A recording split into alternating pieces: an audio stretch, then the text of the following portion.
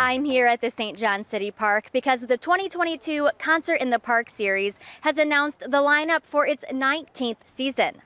The concerts are Wednesdays at 7 p.m. starting June 15th, rain or shine. There are a total of 12 concerts lined up for this summer, starting with Bluegrass at its very best with the RFD Boys. On your screen, you will see the full lineup from there.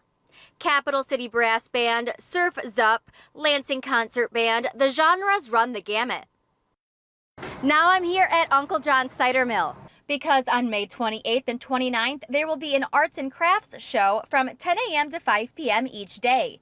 And they just added 2 more dates in June on the 25th and 26th, also from 10 a.m. to 5 p.m.